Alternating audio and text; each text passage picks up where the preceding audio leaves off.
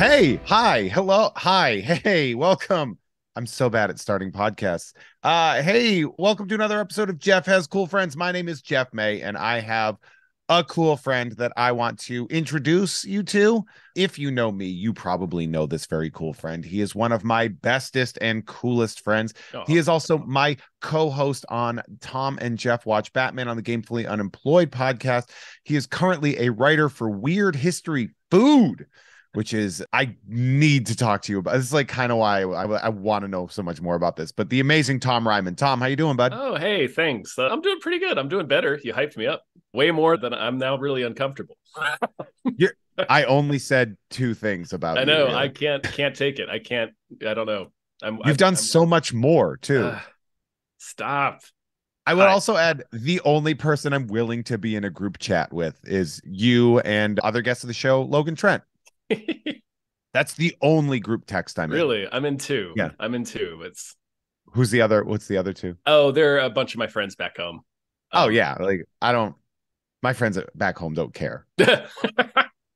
I've never, they're like maybe I'm the dad that abandoned them, I guess, because I moved. You're the one that went out for a pack of smokes and didn't come back. So yeah, so I get that. But like my friends don't give a shit. Like I'll come home and like maybe some of them will be like, yeah, let's do a thing. But for the most part, you know what's weird? My friends don't seem to care, but weird, obscure people from high school. Do you get that? Oh. Or where like, did you get Cracked fans from your high school that would be like, oh my God? Oh, no, that's not happened.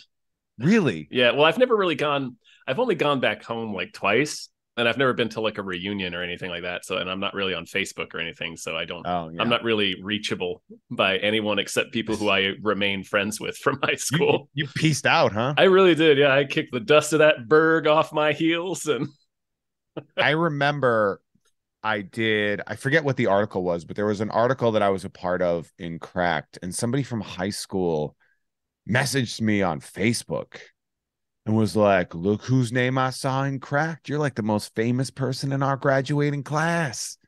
And I went, that is more an indictment on our class than a compliment to me. That's not. I think several of our teachers would weep if they heard that. Yeah, I'm like, that's sad. Like, I think we graduate. I think a couple people are doctors. Maybe message them. Like, I'm useless. I'm fundamentally useless. Oh, that's not true. I mean, put it this way, Tom. If the apocalypse hits, how long are we going to last? Listen, you saw the finale of Game of Thrones. The world needs storytellers. And I like to think as a comedian, we're all truth tellers, really. Oh, is that we speak truth to power? It's going to be really helpful when people need to grow beans. Yeah, speaking to the beans. Yeah. You guys ever notice that the beans aren't growing fast enough because the soil's toxic and poisoned? You guys ever notice that? The dirt burns our feet. It is. It's definitely one of those things where I do think about that. Like it really hit me in a huge way because Adam and I started doing like the baseball cards and the non-sports cards things, which if you're wondering, that's 1992 Marvel Masterpieces. Oh, hell yeah. The Joe Jusko one sealed. I talked him down by more than half. Nice. Of how much he wanted for those because he wanted a lot.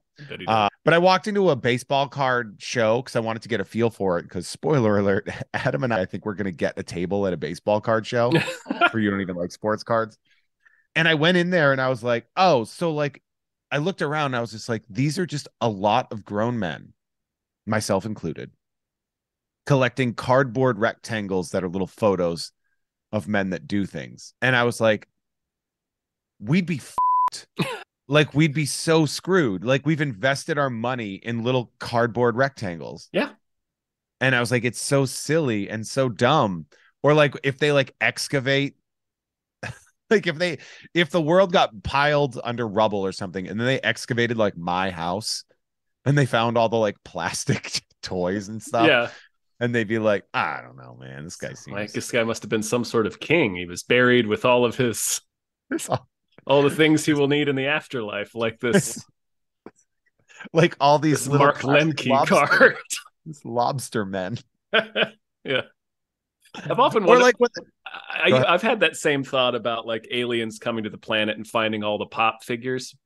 I was literally going to say the Funko Pop mound, being like, what the hell were they? Like they thinking they're like totems or something. Yeah, these have to be weapons or like a race. This is really important to this society.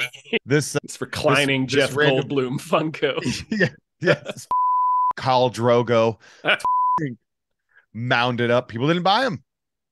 Funko trying to sell the aliens on like the gray men from the X-Files Funko Pops. These are a growth industry. Yeah. So you and I met obviously through Cracked. You were a writer there. I think we either met at the offices or we met on a episode of Unpopular Opinion. I think we met first at the offices because I remember you were coming in to record with Adam. Yeah. And then we were on a show together, I think, one of the episodes. Yeah. Because I definitely remember like being there, and the energy from a lot of the people at Cracked is like, "Is this guy work here? Like, what's this guy do?" Which I was like, I know, I don't even know. I'm an Uber driver. Was it from the Cracked people, or was it from like the Demand people? Yeah, it was like the Cracked people. Oh wow! Like where people would be like, there were a couple of people that were like, "Do you work here?" Like, and I was like, "Nah, I mean, kind of, I guess." Sort of. I'm like pinch hitting. Does that make sense to you guys? Yeah. I'm like, you know how in Island of Dr. Moreau, how he had the little sidekick with him? I guess I'm that for Adam. Except the height differential's reversed. Yeah. It's just, yeah. But then we did an episode of Unpopular Opinion, and it became very fast. And I think we have one of those unique friendships that I think was really solidified via Twitter. Really? Yes. Because we actually created our podcast together running a bit on Twitter where you and I kept riffing on Batman back and forth. That's right. Yeah, I forgot about that. And somebody said something that was just like, I'd listen to that podcast. And then Cracked did that huge dump. Took a big old dump. Yeah. It took a big old dump. And I messaged you when you and Dave announced Gamefully Unemployed. And I was like, I'll do a podcast with you for free for a while to get you guys moving. That's right. Yeah. I forgot about that. And I was like, and it was it. I was just like, we threw some stuff around originally, and I'm glad we didn't do this. I know. I'm so glad we didn't do this because just all the machinations of it would have been a headache. And also we would look like struck matches right now. We would be like frazzled. We look like Jim Carrey in the number 23. Yeah. We were going to do Tom and Jeff Watch Batman on Gamefully Unemployed. And then on the old network that I was starting, we were going to do Jeff and Tom Watch X-Men. Yep.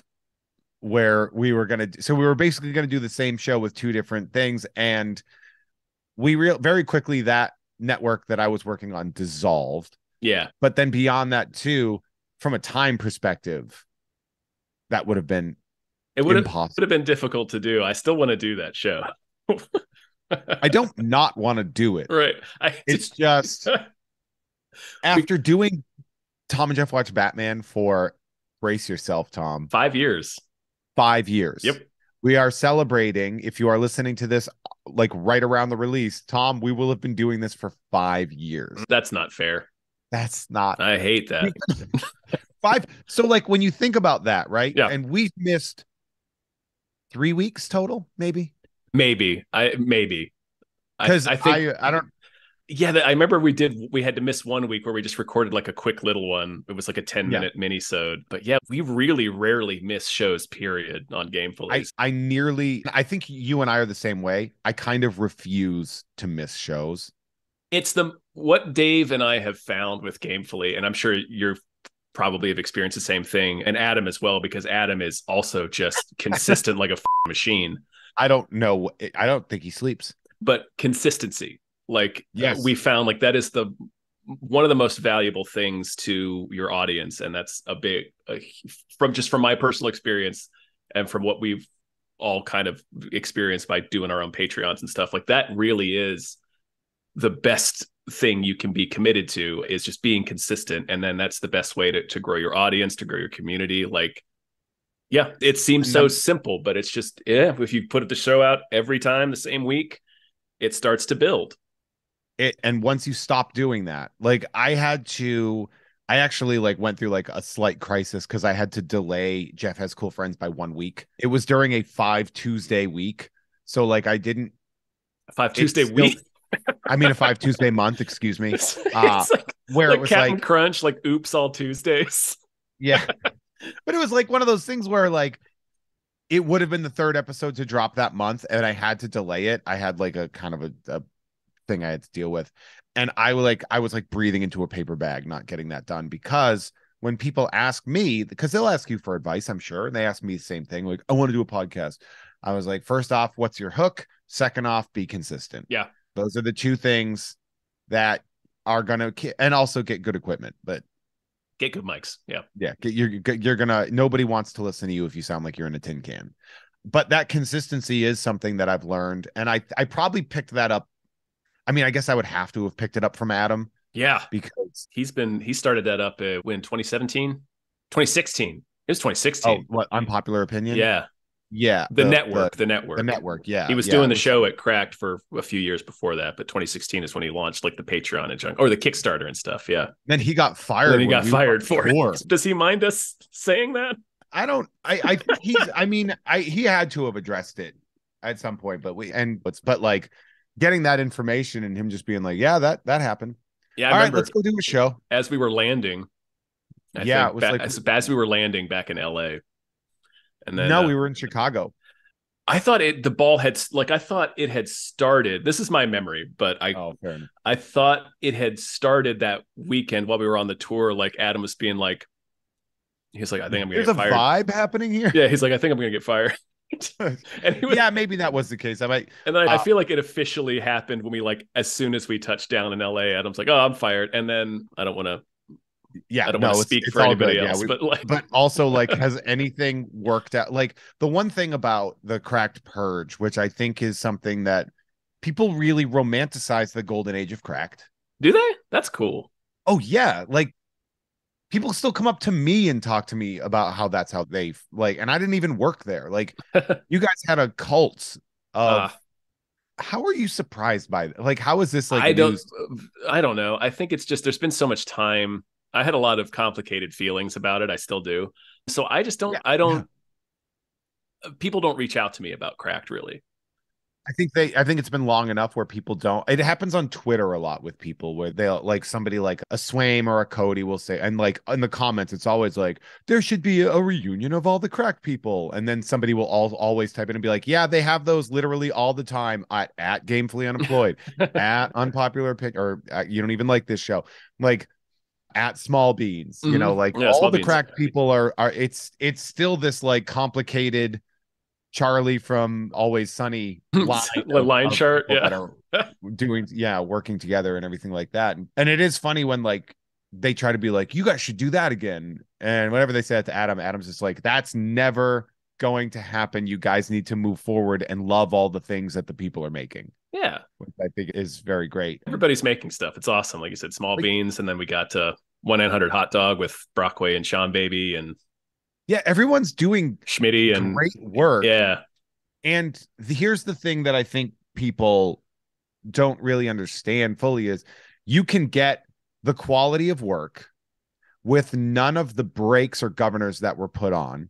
Not that there were a ton, but they were very minimal. Yeah, but it's unrestricted information and you can literally pay the creators directly. And that is, I think, that exodus is obviously bad because it was probably a decent paying job with benefits. Yeah, it was a job with benefits. Yeah, but also it has led to some of the most successful creative flourishes that I have seen in one sitting. I'm so much more, like I said, my feelings about Cracked are complicated. I've obviously, a part of me still misses being able to go into that office every day with all these awesome people. That was a very special moment in time, and also a very brief moment in time. I am really like, I think the stuff that everybody's doing now is like so great. I'm so excited to be like, all of my friends are still making stuff and it's awesome. And it's even better than it was before. You got Katie and Cody with Some More News, and Katie Golden doing Creature Feature, and also she's co-hosting Schmitty's Secretly Incredibly Fascinating with them. And then you got Swaim and Abe at Small Beans, and then You guys at Dan walking around with like 6 Emmys by now. Yeah. Dan, Dan is Man. Soren's on American Dad. Yeah, like it's just Dan really fell into some gold. He did. Well, he didn't fall into it. He worked for it. I was gonna say that work process must be a lot. But yeah, like it is funny, like with Gamefully and where you guys sort of built it up, you and Dave. And the irony being that it started as a gaming network. Right. It was going to be like game streams, and we were doing board game stuff where we'd all drive out to Culver City. Yeah. And it was like a long table of cracked alumni playing D&D. Yeah. Oh man, I miss that. I miss that a lot. We're trying to figure out a way to do that again, possibly virtually somehow, since we're all kind of spread out now. Yeah. But we really do miss the board game streams. We want to do that again. I remember doing it, and I came in because you would always have like a fixed group and a guest. And I came in after Soren. And so I was for the D&D game, I was playing with like Soren's, the character that Soren had set up, and it was like, I forget what the scenario was, but it was just a relatively insane thing. And I think it was like the character was obsessed with doors. Something like that. Yeah. Like he couldn't stop being obsessed with doors. The way that we worked that show, it was called Big Trouble in Tango and Cassia, which we still haven't finished. Like technically there's 2 more episodes that need to be done like, to finish every that story. Episode was a new 80s theme or That's something. That's right. Like every episode was like a new 80s movie. So like what we had we crash landed in Predator. That's right. Yeah, after the Soren was controlling the guest character during the License to Kill episode when they're in the cocaine factory from License to Kill where Wayne Newton is. Anyway, and so we took off in a magical helicopter from there and then crashed in the jungle in the next episode, and then that's when we fought Predator. Yeah. And I remember Robert was like Johnny Grenades, grenade hands or something like Johnny that. Grenades. He would just drop grenades on himself. It was totally chaotic, and I mean, it's exactly what you wanted him to be. And Dave's totally chaotic when he plays too. It was just the way we did that show is we had a patron. I believe it was a tier that we don't have anymore. But we had a tier where come to our house and eat dinner with us. No, we had them create the character basically.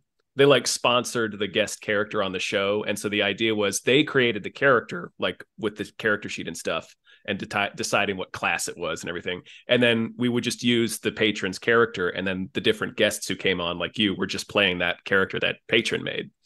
I thought that was really fun. I want to finish that really story. Cool. That's really cool. We were about to fight RoboCop. That was going to be the next episode, was we were going to fight RoboCop. I mean, I'm in. Like, because Gamefully, you guys started in what, like March or something like that? January of 2018. January 2018. So, the first thing we did was the We Just Watched for Winchester. Yeah. And I had done a couple of guest spots on shows, right? Like Hypecast or whatever. I don't know if it was like, and you and I were talking about doing the show. And by June, we ended up finalizing what would become the prototype first month. Yeah, the show was really different that first. It was a bit ambitious. Yeah. of what we were going for. And it has slid to obviously what we do now. It started, and I always tell people, they're like, where should I start? And I was like, probably like Batman the Animated Series. Yeah, that's the whole reason I wanted to do the show in the first place, is I just wanted to watch the animated series with you. So. Well, you and I would always just go back and forth about all the like kind of, I think Batman the Animated Series, and I think we've discussed this on our show, but here, like, I think Batman the Animated Series is overly romanticized in quality, especially the first season. To a degree, to a degree. There's a lot of great stuff. Right, because the great stuff is really great. Yeah. Like, it really is. The hits hit, but people really blank out all the misses. On the bad ones, which there are a few. There's not a lot. Like, there are bad episodes. Like, and it's like the first couple of episodes are just insane. I do like the Man-Bat episode, even though it's weird, and it's a weird way to start the series. Huge ask to start a show with. So this is Batman. He's fighting monsters, obviously. Does he fight monsters every week? Well, not every week. I mean, what is a monster, really? One of the monsters wears jeans. Yeah. And he is a monster. He is a monster. And then one of the monsters is a theater professor that lives in the sewer and kidnaps children. Frog? That's a weird episode. That I think the big thing was you and I talking about Batman suplexing an alligator in the sewer. And we were just like, we got to talk about that. Yeah, obviously. We need to devote some time to that. And then 5 years later, we have created a rich tapestry of characters that we've created. We have thrown different behaviors and attitudes onto random characters and created this insane cult following with this show. I kind of want to go through it again in a couple of years, maybe. Like revisit the animated series. Redo an episode, like redo a series? Yeah, why not?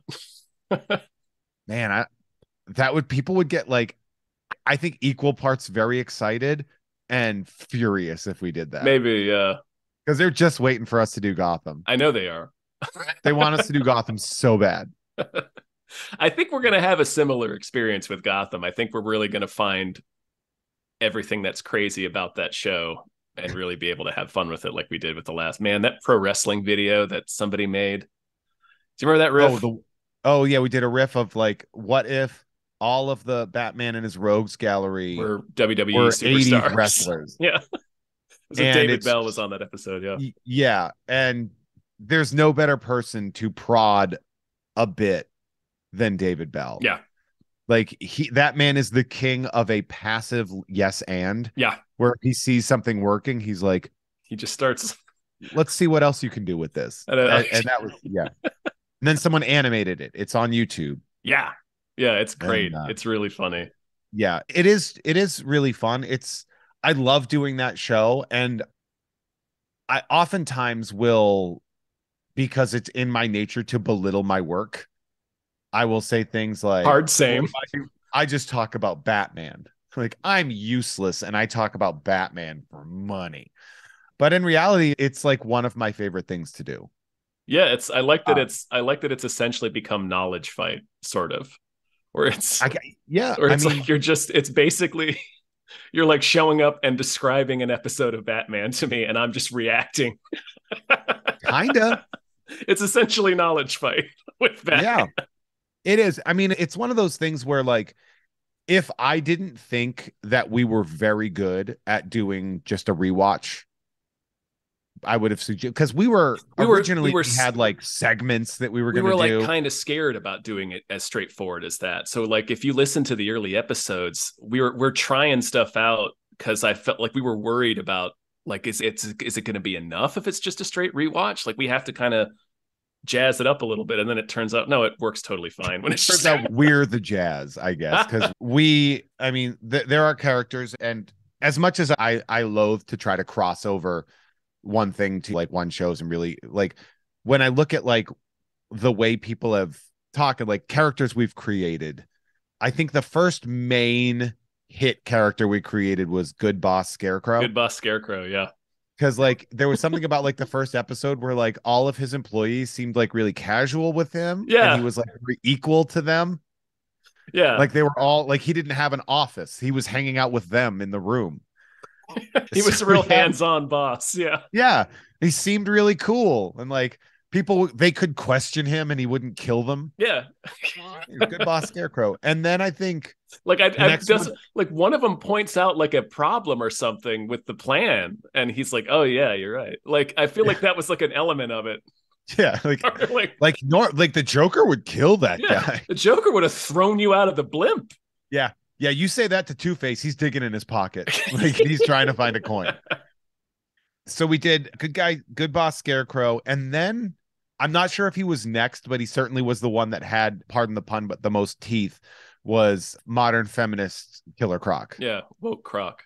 Yeah, woke Croc. Yeah. Hey, socially responsible Killer Croc. Yeah. Yeah. Get woke, heel. But stuff like that where like it starts in one place and then we have evolved in such a weird, strange way, but it's in no way, if somebody's listening to a new episode, are they lost? Yeah, I mean, so. I guess maybe if we do the Martian Manhunter, Martian Man, for those of you that have he might actually be my favorite. to Tom and Jeff Watch Batman. When we started Justice League, we noticed that Martian Manhunter, this is sort of like a behind the podcast show, because like breaking down how like the thought process goes from creating this character, that we noticed that John Jones, who's Martian Manhunter, is like kind of a bummer. He's a real drag. Yeah, like he's also delivered in a very monotone, serious voice. And it seemed like he would reference Mars like a couple times an episode. He brought up the fact that his entire planet was dead like more than once. Yeah, and so we just kind of gave him this like sad boy ennui. And I don't know how it happened, and somebody in the comments will remember, or we'll go back and listen to the episode, but somehow we created the idea that the reason that all of the Martians died was because John Travolta as Howard Saint in the 2004 Punisher movie. That's My greatest foe, John Travolta as Howard Saint in the 2004 film The Punisher, destroyed my world. Murdered everybody. He killed my wife. And that's funny on its own end. But when you deconstruct that bit and you picture that John Travolta, drug cartel associate, like a Tampa Bay drug lord, drives his car to Mars.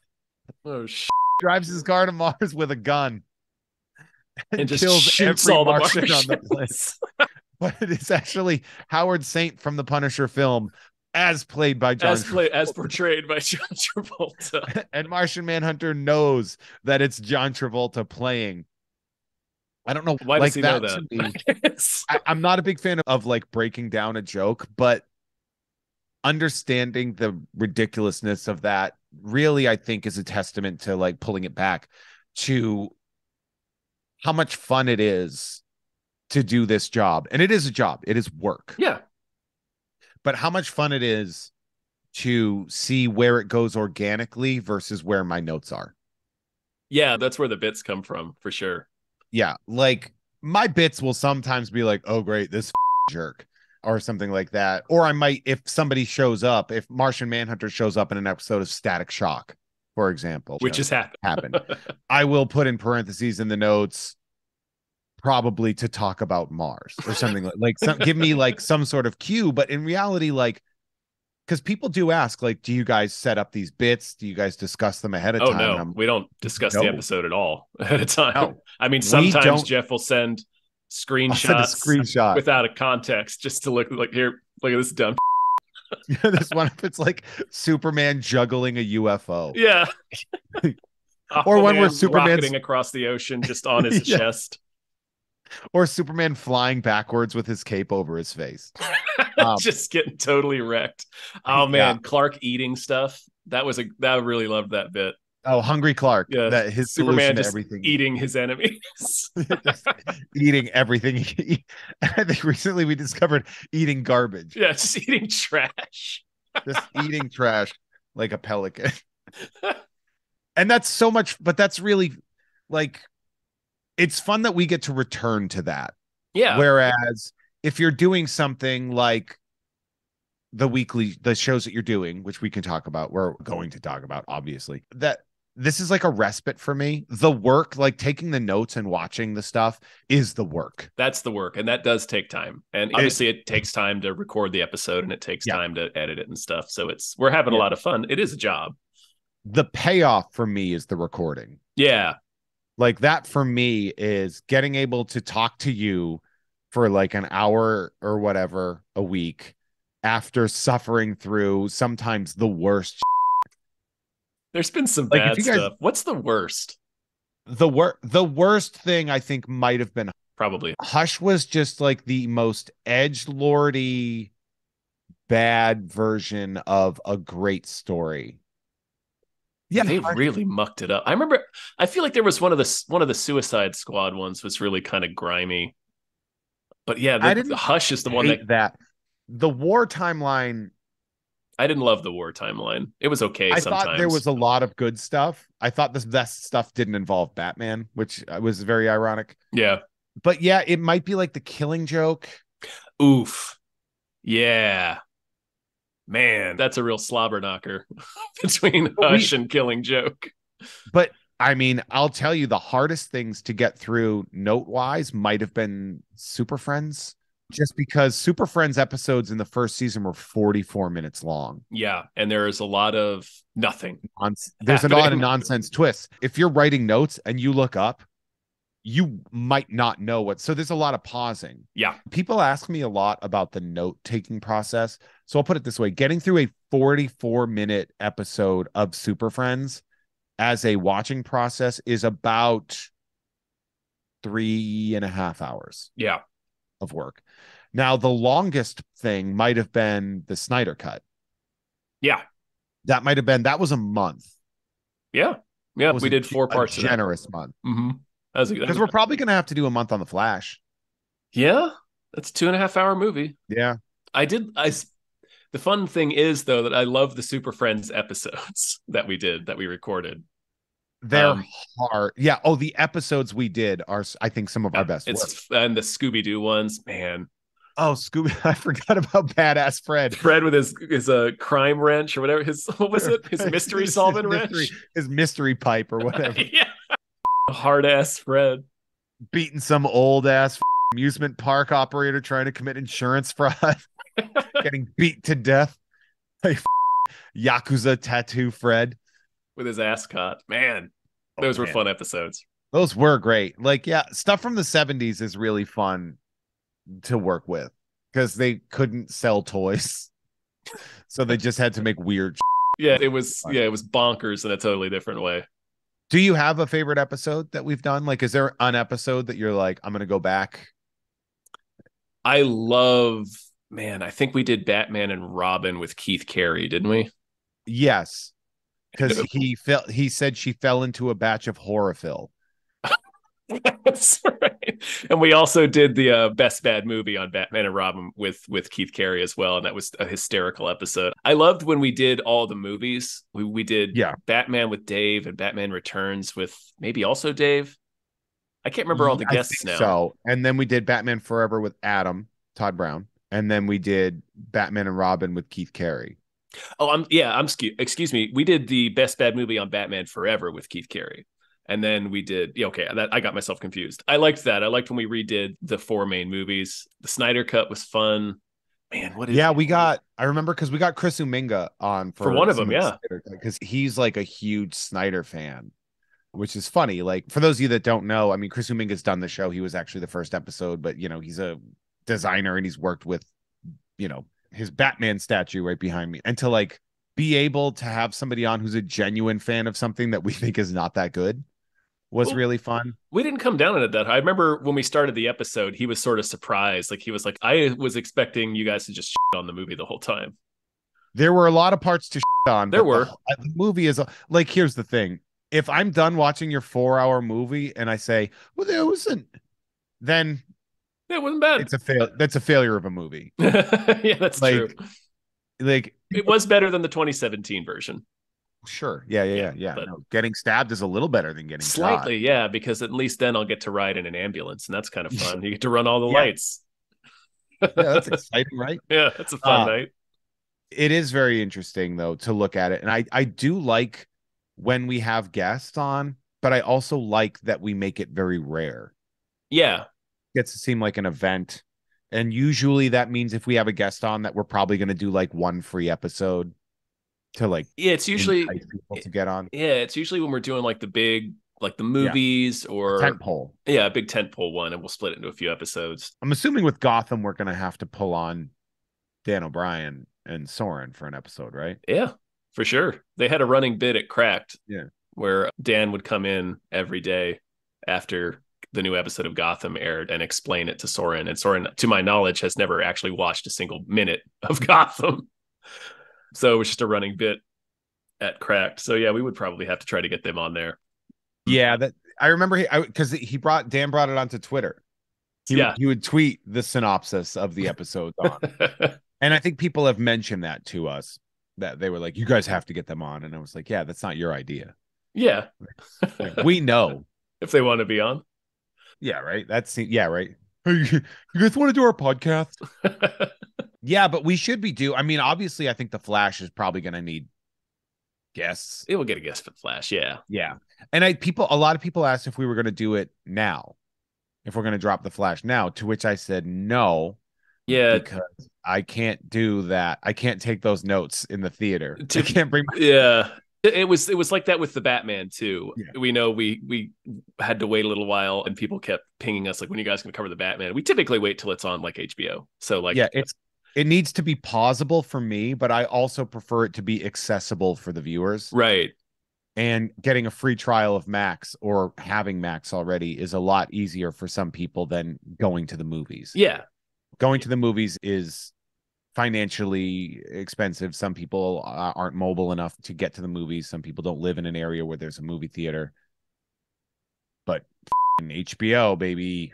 Tom, I want to talk more. I know we've talked a lot about us, but I want to talk more about you. Before we do that, I don't know if you know this.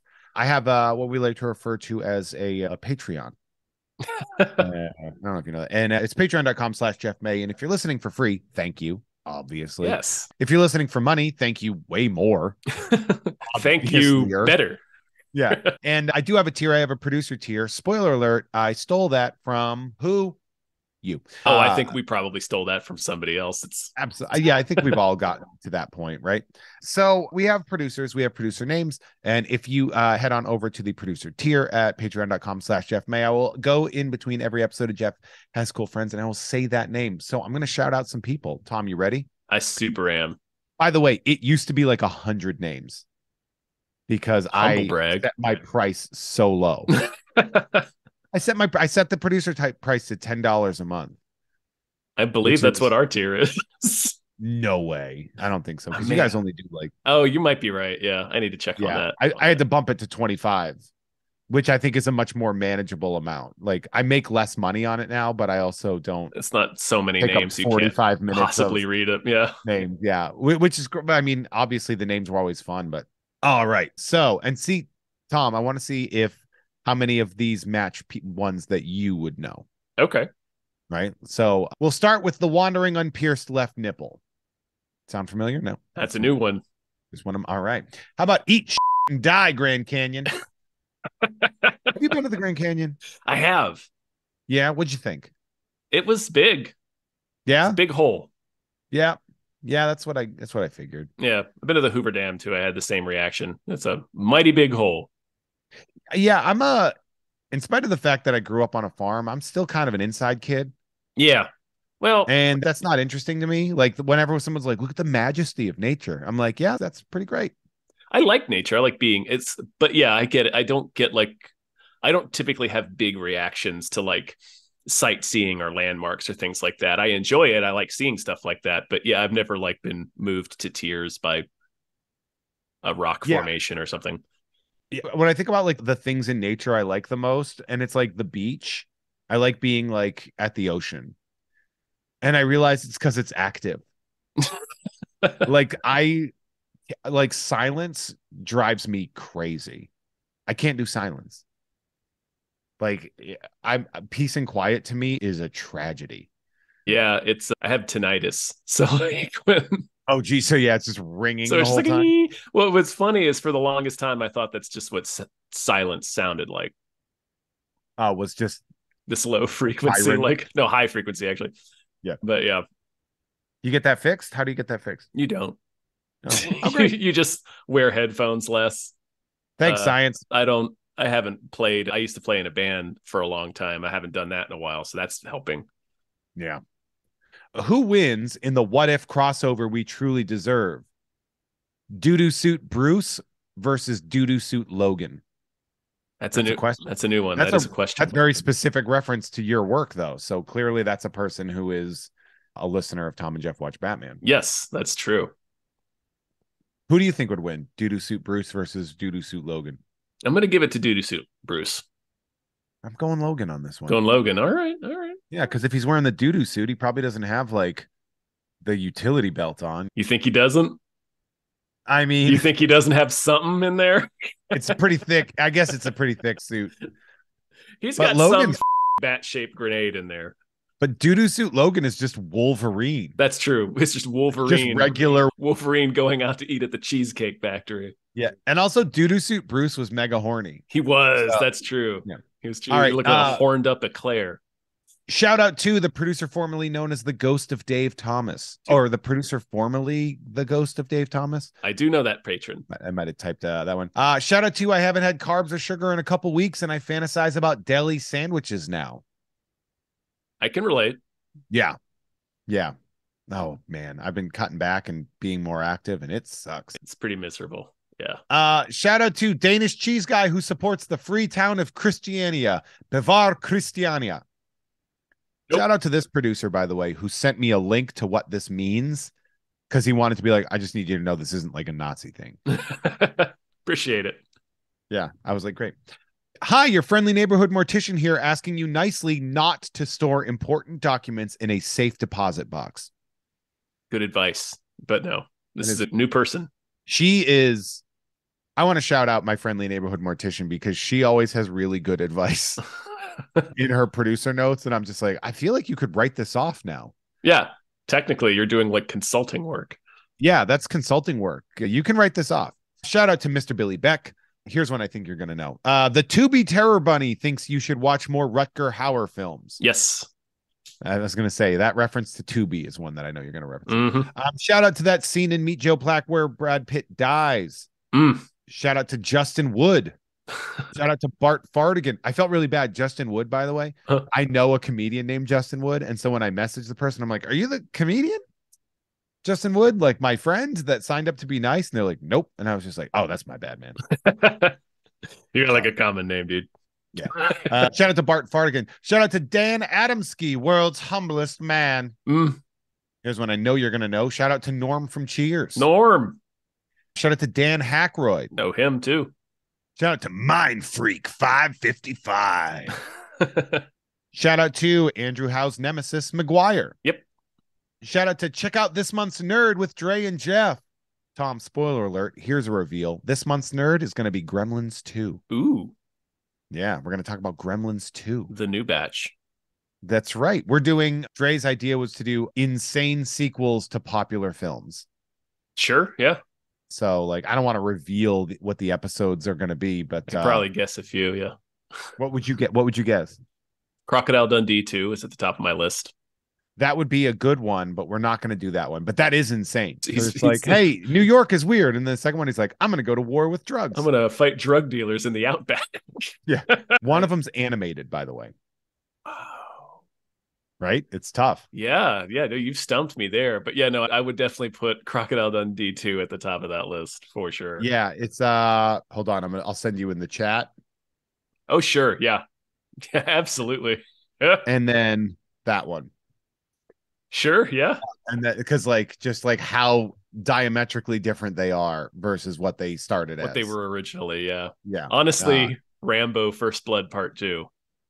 Yeah, that sort of misses it. I mean, it has a lot of the similar action beats, so it's not such a different film. Whereas the other ones, they're just thematically Rambo 2 might be the most opposite sequel. Yes. Of a movie of all time, but I think the ones that we went with are this is what they're doing in the second one. Second one. This is your idea. Got it. Yeah. This would be like being like Jaws 2, Jaws in space. And you'd be like, what?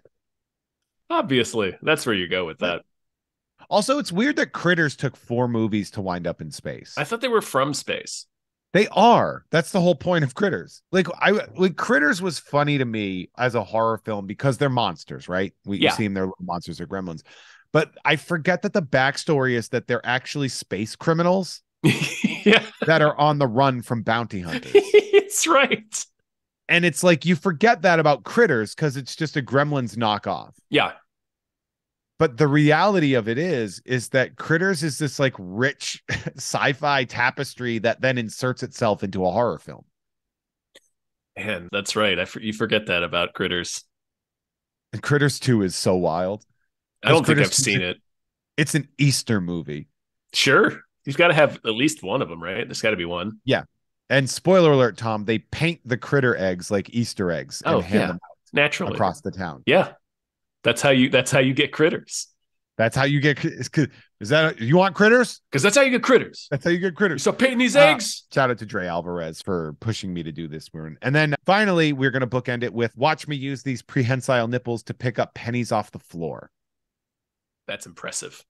Pick up the pennies off the floor. Get the pennies off the floor. If your name didn't make it to there, it probably means that you didn't message me on Patreon, but you should head on over to patreon.com/JeffMay and you can get on there. You can also sign up for different tiers like the ones where I mail you stuff, and I am piecemealing those packages together to mail out for everybody's May package opening stuff.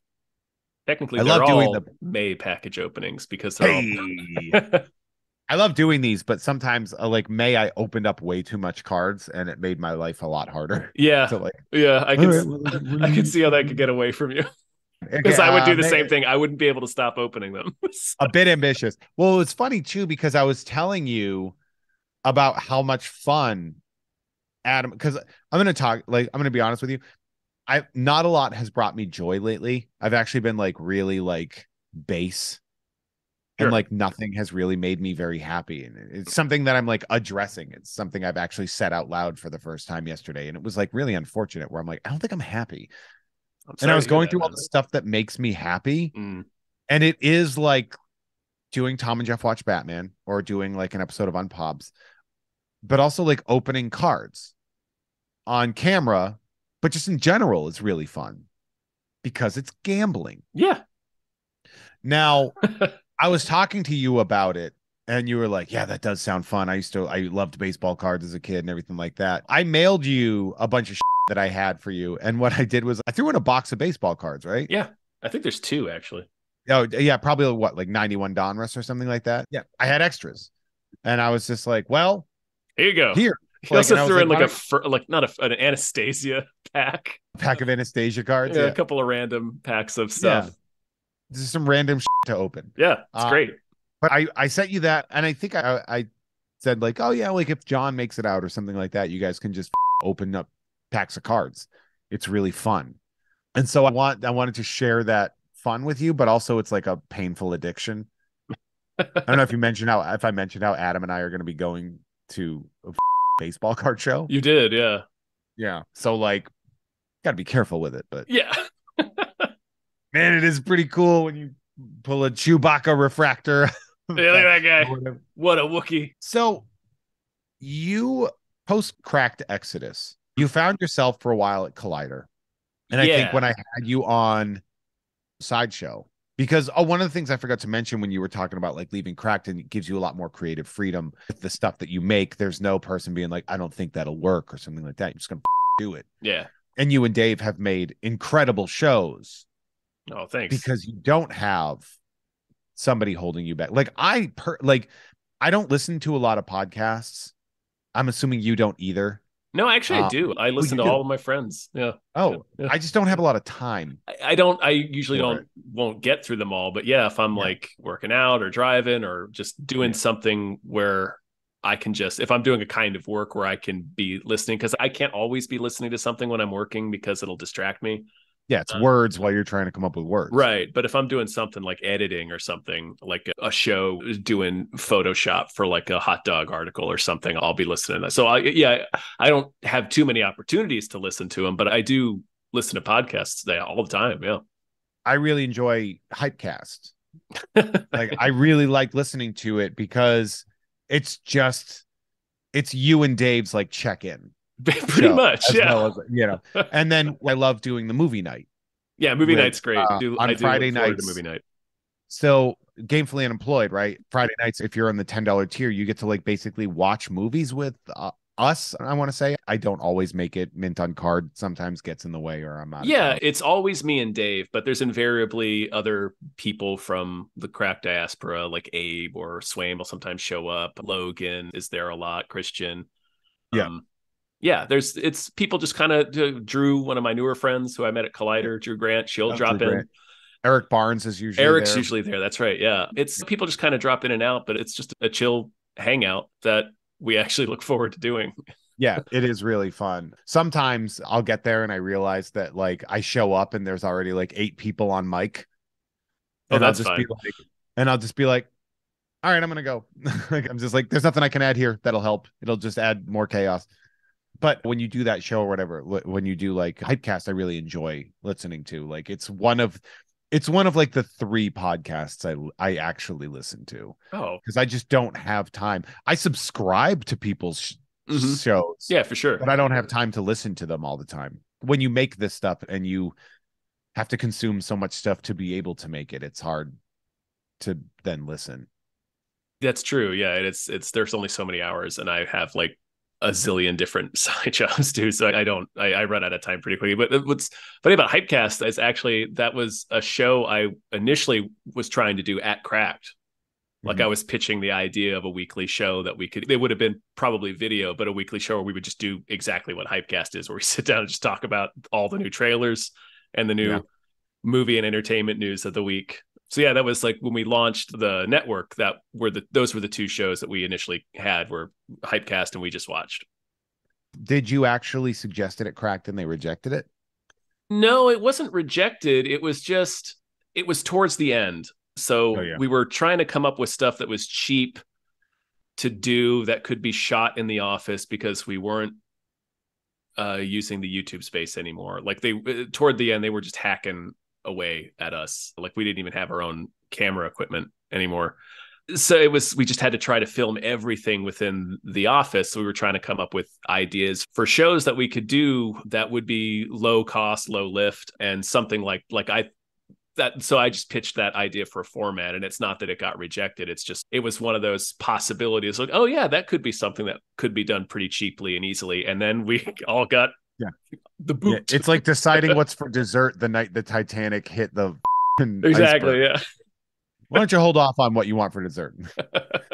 So then I remember as you were kind of like floating in the ether looking for work, and you settled in Collider. Yes. You worked with them for a while. Yeah, about 2 years. You had relocated to like what, San Bernardino, or? Yeah, we had moved up to Bakersfield first, which was a huge mistake. And then Victorville after, which was much better. Yeah, we liked Victorville. You know why I like Victorville? Because there was a Cracker Barrel right there, baby. Damn right, you had a Cracker Barrel. You were like 5 minutes from a Cracker Barrel. Yeah, it was great. Hell yeah. And all you had to do was live in 120-degree weather all the time. Yeah, it is so hot up there. Good God. But we couldn't afford to live in Los Angeles anymore because for all of 2018, I didn't have work. It was just the Patreon, and it was still getting off the ground. So we weren't making much quite yet. We didn't have much of a following. And I was just trying to get whatever side gig work I could do. I did some Mad Magazine stuff during that time. I did a lot of copywriting, which is not a fun job to do. No. That's the non-creative part of writing. Yeah, that's the kind of slop anyway. But I was just trying to do whatever for that first year, and then we finally couldn't afford to live in Los Angeles anymore, because if you guys don't know this, it's expensive. I mean, if you don't have a full-time job for a year, it's like kind of hard to live there. May have mentioned this on this show, but like there was a 2-year span where I was edging homelessness. Like I was like I was about to be homeless from like 2014 to about 2016. Man, no, I didn't know that.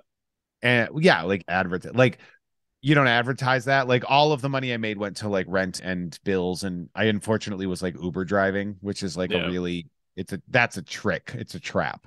Yeah. It's a survival. You survive, but you don't thrive with that job. And I would like sneak food. Like I would like every breakfast was peanut butter with the vitamin in it. And then I would just like exist until I was in a place like that night where I could like find food. It was weird, right? Because living out here is difficult. So you relocated to the Cracker Barrel. I did. We moved into the Cracker Barrel. I appreciate that. Yeah. That's why I did it. Yeah. Well, I tried getting like I was like, hey, anybody want to drive out to Cracker Barrel? But I also had a car that couldn't handle that drive. It would like overheat. And of course, I finally get my new car, and you moved. Yeah, I know. Listen, we can afford a house out here, so yeah. So that's really interesting too. So you were at Collider, yes. And what did you do there? Well, I got hired by Drew Grant, was working there at the time. And O'Brien actually hooked us up because he had, I forget how, but they were friends already. And he was like, hey, she's looking for somebody. Why don't you reach out to her? And so I got that job there doing kind of also uncreative writing at first. Like for the first year or so I was at Collider, I was doing the real garbage articles you always see at the bottom of an article. You'll see there'll be like a bespoke like space where just like random links will be put in at the bottom, like you'll never believe what this celebrity looks like now, or here's interesting facts we just learned about Harry Met Sally. There's always like a carousel at the bottom of a lot of articles that have just these like clickbait things in it. So I was writing that exclusively. I know from another friend of mine who does that, who's done the show, who we've already talked about on this episode, but I don't want to name out loud. He said that those are the most like demoralizing things as a writer. Yes. To be asked to do. Yeah. And it sucked, but I don't want to, it was bad, but it was a job. And I needed a job. I needed a job with benefits. I didn't make very much, but the benefits were all right. But anyway, that after that, I got to the second year, that initiative fell flat on its face. It was like, it was kind of shady with the company. I don't want to say anything else about that, but we eventually just stopped doing that. And I got to actually do the real editorial stuff at Collider, where I got to do movie reviews and columns. And I actually did a press junket for the Guy Ritchie Aladdin movie. Yeah. You're like, okay, so your movie's bad. Well, I did. How do you react to that? If you can find the clips of it, I do ask Guy Ritchie how many extra wishes he thinks Jason Statham could have gotten out of the genie. What was the answer to that? Well, it's an extremely British answer. He fully stopped. He was just kind of paused for a second and was like looking down in his lap, and he just kind of nods and says, "That's actually quite funny." You're like, you're damn right it is. Yeah, and then he was like, "I actually just talked to Statham earlier today." But he said, "I imagine to make Wrath of Man." I think at that, yeah, that must have been it at the time, because he did The Gentleman right after that, and then it was Wrath of Man. Yeah, but yeah, he said loved The Gentleman. Wrath of Man was rough. I didn't see it. I know it's a remake of a French film. Yeah, it's a French movie, but it's not good. But anyway, he said he figured Statham could probably get a few more wishes out of him. Hey, face. Yeah. How do you give me a couple more wishes? I wish for more wishes. It doesn't work like that. Oh, really? How to say what a fucking artist. How to say the words. Snatch, by the way, the only thing I ever bought off of Amazon was the Snatch soundtrack in like 2000. Really? Because you couldn't get it in the US. Huh. So I had to order it from Amazon, and it was sent through the UK. That's some good songs on that soundtrack. But yeah, anyway, so working at Collider, it was difficult because they just didn't have very much money to pay me. But the work was a lot of fun until it got bought out by another company, and then most of us left. But anyway, I don't need It's the story of digital media right there. It really is. I liked what we were having. We were making money. So a company saw that there might be profit in it. So they came in, and then they ruined what was making money. It's the venture capitalist bullshit. It's all Michael Douglas and Wall Street. We're still doing that. We still haven't figured out that it is ruinous and doesn't actually make any companies any money. All it does is drive people out of business and put people out of work. Anyway, it was fun. I liked doing the work that I did, and loved all the people I worked with there. I'm still friends with them. We have our Slack going where we all talk every day. So that was a cool experience. And obviously I got to meet more friends, and a couple of them have been on Hypecast. And then obviously I loved Collider. Yeah. Like, every time I would go, because I mean, my connection through Collider was actually John Schnepp. Right. That's right. He was a friend of mine. Yeah. He was the one that brought me on to like Collider Heroes and all that stuff. Mm-hmm. But then I ended up working with like Wendy from Collider was one of my co-hosts at Sideshow. That's right. Yeah. And like, I'm friends with like Coy Jandro right. and Naps. So like all those people at Collider, like that seems to be like my story. And I guess sort of the title of the show, Jeff Has Cool Friends. I didn't work for Cracked, but I was there. Yeah. I didn't work for Collider, but I was there. And it is like a weird avenue to be a weird orbit to exist in, where people are like, I don't know what the fuck you do. but so Collider was going, and then of course it didn't. Yeah, it was this kind of the same thing that happened with Cracked. I'm not going to get too much into it, but it was just basically a company came in, they made us all contractors instead of full-time employees, and within months we were all gone.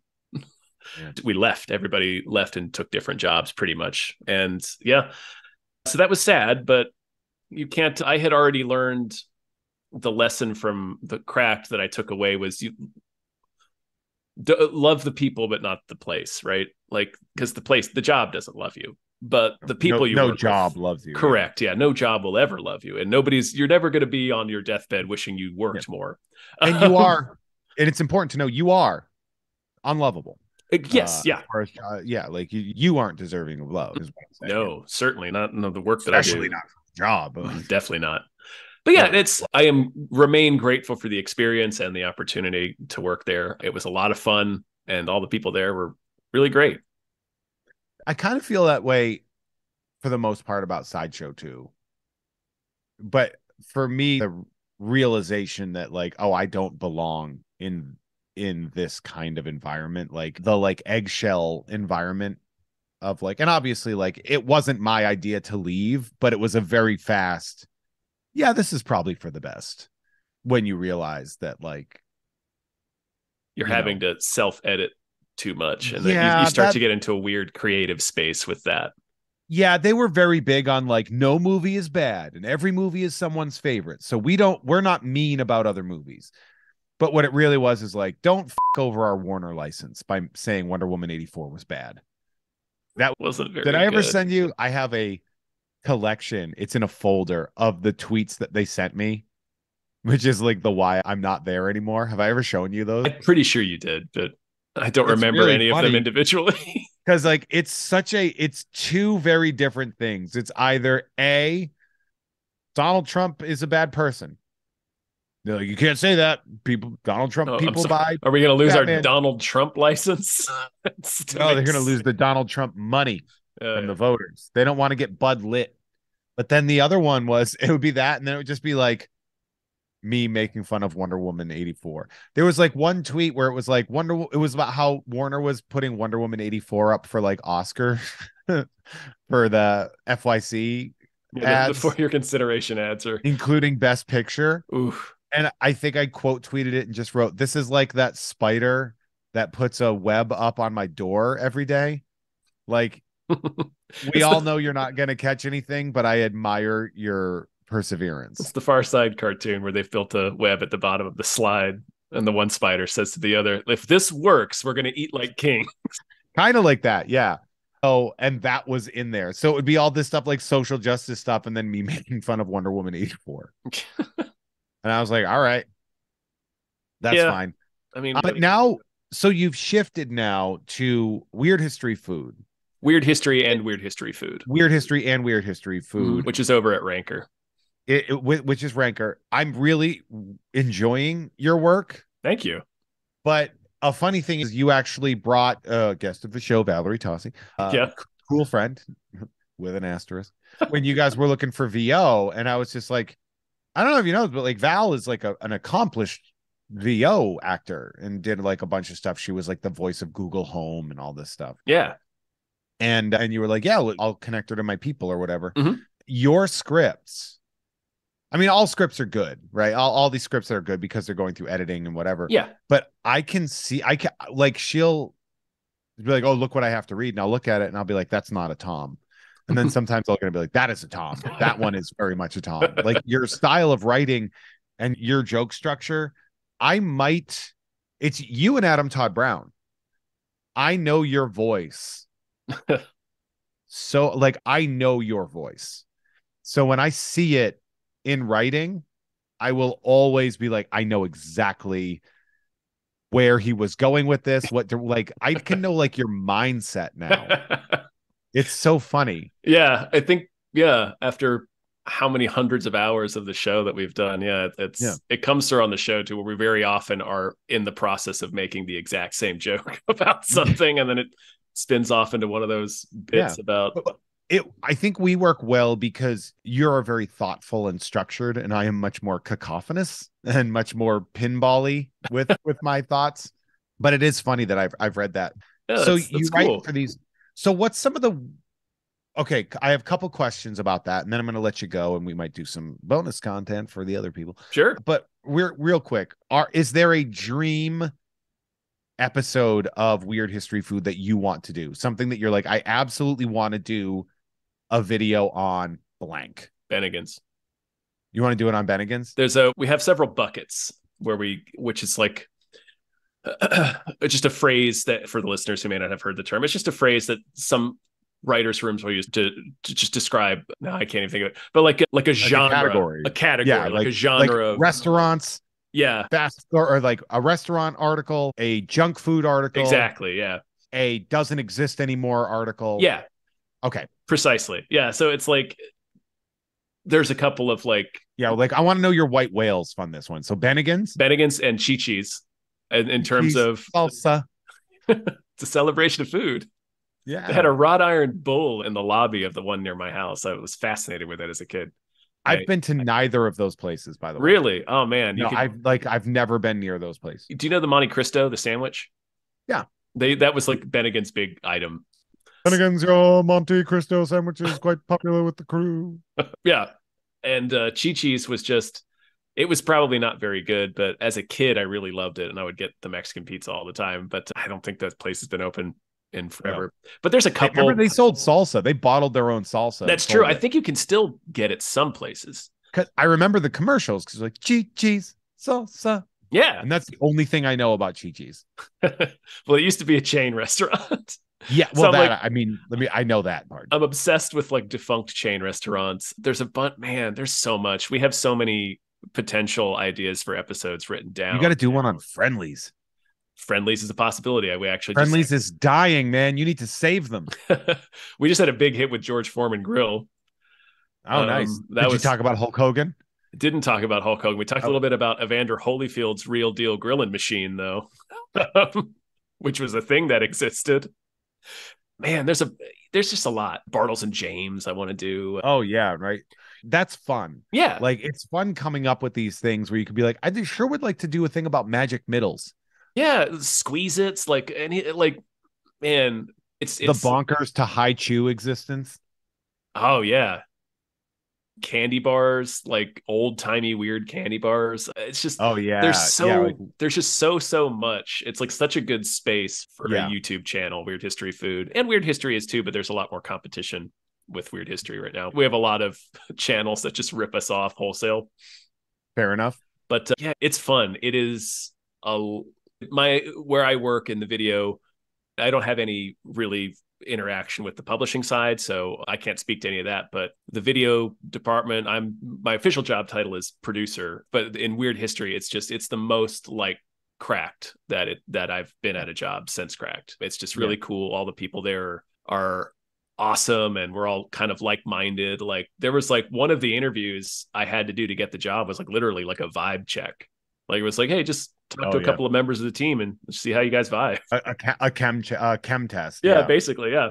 It's really fun to just sit there, and we have I think we have 2 different brainstorming sessions a week with 2 different groups of people, me and my boss. So it's just so much fun to sit there and just think of, okay, like what would you want to see a video about? Like and it's just a really fun space to play around with. So I'm very happy to be doing this, and I'm glad that like Valerie's doing an awesome job with the VO. I'm glad the scripts are as good as they are. It's just fun. It's a fun gig. I will get messages being like, you have to read this line that Tom wrote. And it'll be just like a killer joke.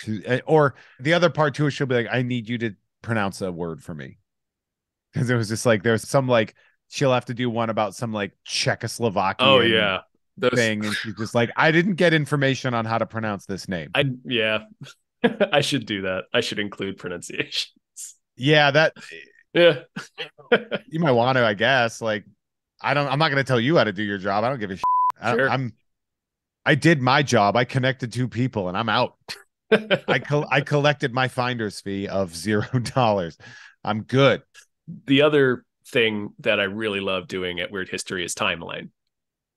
That series. I love the timeline stuff. Yeah, it's great. I hadn't had any involvement with the previous series, but I did 1970s. That was last year. And I actually wrote every single episode of that. I did all the research and I did all the writing for that Whatever's really proud of it. 1977. Exactly. Yeah. It's a cool show. Yeah, that one's really fun. I really enjoy that one. It's next. The 2010s. I can't tell you, I don't think. Oh, yeah. I don't want to get in trouble. And I don't want to, well, it's less about getting in trouble. So I don't want to commit to something and then have it be wrong. Fair enough, yeah. Or have it be like, oh, we can't actually do it this year. We've never done that before. So, okay, I shouldn't say anything else, but Timeline's really cool. And we are hoping to expand upon it in the future. Hell yeah. That's the stuff I'm talking about. Yeah. That's that real. So we're going to wrap up. For those of you that want to hear more and you are not listening on the Patreon, if you head on over to patreon.com/JeffMay and you just sign up for, any of the $5 or above tiers, we will have bonus content. And also the episode's uncensored. And I'm going to do some rapid fire questioning with Thomas Reimann, and it's going to be a lot of fun. So head on over to that. But before that, Tom, obviously gamefully unemployed, right? And on social media, it's at gamefully un, but the Patreon is patreon.com/gamefully unemployed. Correct. Yeah. GAMEFULLY and then unemployed, which is spelled like it sounds. So what else? Obviously Weird History and Weird History Food. Yep. You can follow both of those. You subscribe to both those channels on YouTube, Weird History and Weird History Food with Franker. Yeah. If you did the Patreon, 1-800hotdog.com. I do some writing for them. That's all great, funny stuff. Schmitty does some. Jason Pargin does some. Obviously Robert Brockway and Sean Baby, Lydia Bug. There's a lot of great writers over there. Small Beans, we do stuff with them. We have 2 joint podcasts with Small Beans. So patreon.com/smallbeans. If you want to get all of the episodes of Star Trek: The Next Futurama and Spiel Boys, which is the 2 shows we split between the networks, you check that out and you get it all. And I think that's it. Yeah. I think that's everything. Hell yeah. who knows? Maybe we'll do a collab.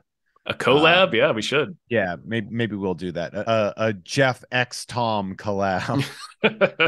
Or whatever the kids are saying. I don't even know. Definitely check out Tom's stuff. Tom, you're one of my favorite people in the world. Oh, thanks, man. But even if you weren't, you would still be one of the funniest people I know. So, man. So that'll, even if you were a dick, I wouldn't take away that you're funny as hell. That means a lot coming for you, man. You're a hilarious person. Hilarious, dude. Jeff May, man. Is it? Right. Sure. Boy, do I not like myself enough to agree with you after you were so graciously accepting that compliment. Yeah, thank you. All right. I get it. We both had trouble doing it. Yeah. I'm just like, I'm like, stop it. But if you guys like this, and of course, if you want more, definitely check out Tom and Jeff Watch Batman. I think Tom and I obviously I don't want to commit to something the same way, but I think we're gonna do something to celebrate the 5th anniversary that might sort of entice people to want to jump on board. Yeah. So I'm very excited about that. If you want to hear me, of course, on You Don't Even Like This Show, formerly Unpopular Opinion, as well as You Don't Even Like Sports, which is me and Adam Todd Brown's podcasts, head on over to I don't know what his Patreon is anymore, if it's patreon.com/unpops or if he changed it yet, but you can find the information. I'm out there. Also, Adam and I do You Don't Even Like Sports cards, where we live break boxes of trading cards. Very exciting. Very fun. He pulled a autograph out of a pack. No wow. The last time we did one. And I think a patch card. Oh, wow. We found some cool on chase cards. Damn. Yeah. Oh no, we got we opened a box of golf cards and I got some dude's shirt, but I'm like, boy, is this not as fun as when you pull a pack of football cards and there's a jersey. Yeah. Or basketball. When it's golf, it's just a guy's shirt. I mean, that's really all the jersey is too. Yeah, but it's dude's shirt.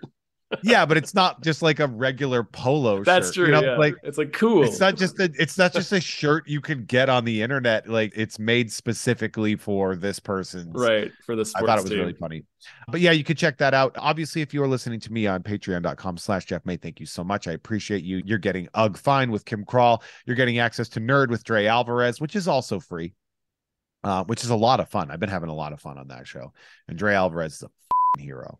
I love that dude so much. But you can check that out. And also, I Must Break You, my non-sports card break show. You can do that. And then I have other stuff live. Mint on Cards the second Friday of every month at Blast from the Past on Magnolia in Burbank, California. Bye. Yeah, I think so. Bye. All right. Yeah, bye.